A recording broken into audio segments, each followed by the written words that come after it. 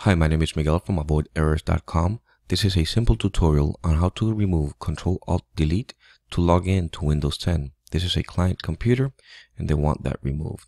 So to do that, press the Windows key plus R in your keyboard. This will open the Run window. And type Ctrl space user passwords 2 and hit OK. This will open the user accounts window. Here, select the Advanced tab, and under Secure Signing, uncheck Require Users to press Ctrl+Alt+Delete.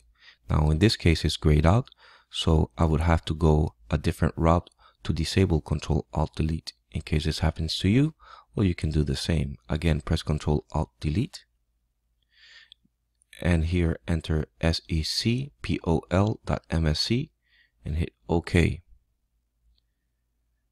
Now this will open the local security policy. Under security settings, expand local policies and then select security options. Now on the right, look for interactive logon. Do not require Ctrl+Alt+Delete. Double click it to edit,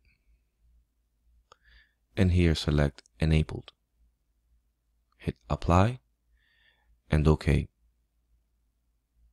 Now restart Windows 10 and you should be able to remove the Ctrl+Alt+Delete to log into Windows 10. If not, I have another option in my website. The link is in the description box below. And since I'm restarting, I would have to use my camera to record. There you go. No more Ctrl+Alt+Delete. Thank you for watching this video. My name is Miguel. If you have any questions, feel free to post them in the comment section below. Thank you.